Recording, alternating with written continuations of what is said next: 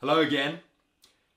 Today's video is about compound movements and single joint movements. These are two types of exercises you will do in your QuickHIT workouts. The majority of your workouts will be made up from compound movements. What is a compound movement?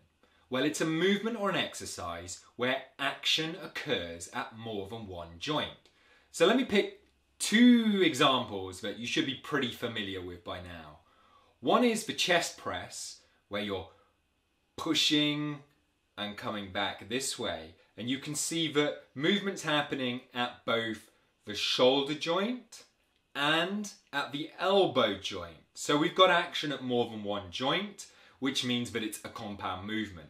Another exercise that you'll be familiar with at QuickHIT is the rowing movement. Again, this is where you're pulling towards you and stretching back in the other direction. This is much like the chest press in that it involves movement and action at the shoulder joint and the elbow joint, but this time it's the muscles around the back of your body that are performing the work, whereas with the chest press, it's the muscles across the front of the body. These compound movements and other ones like them will be the cornerstones of your routine.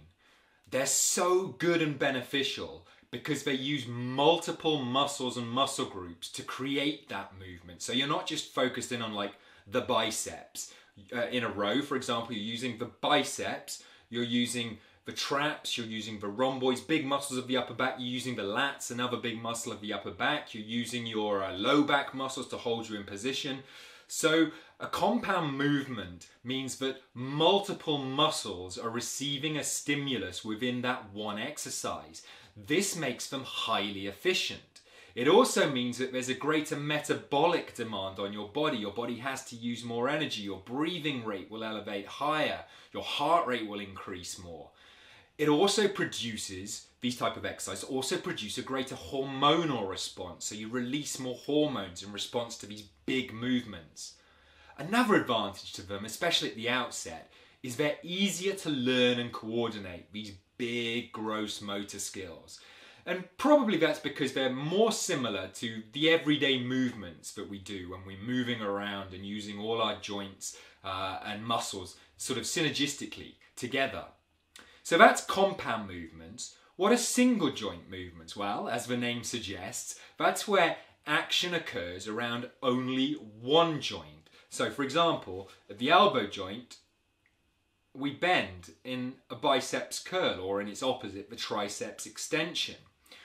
And when we're doing that, when we're moving just one joint, primarily when we perform an exercise, only one muscle group is targeted. So in the biceps curl, it's the biceps muscle that's doing all the work. In the triceps press down, it's the triceps that's doing all the work.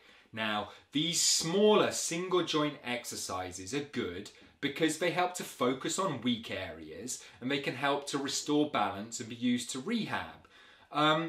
We use them less because, again, they're not as efficient at stimulating big areas of muscle in one go, but we use them to round out your routine, to focus on specific areas where there might be a weakness or we want to enhance the stimulus to that particular area. So they are still very useful exercises.